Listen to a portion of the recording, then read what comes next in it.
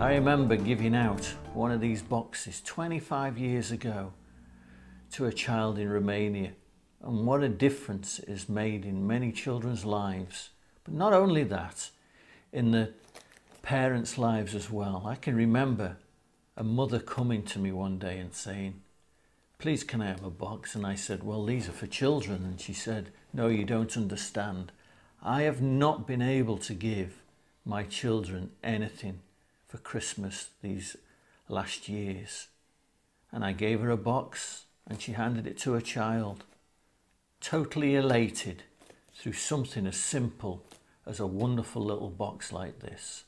What a difference they make.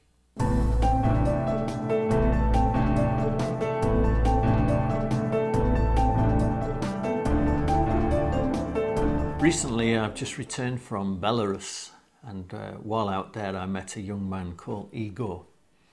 Igor I'd first met while he was in a boys' prison, and I got to know him quite well. But he'd come to tell me the power of one of these shoe boxes.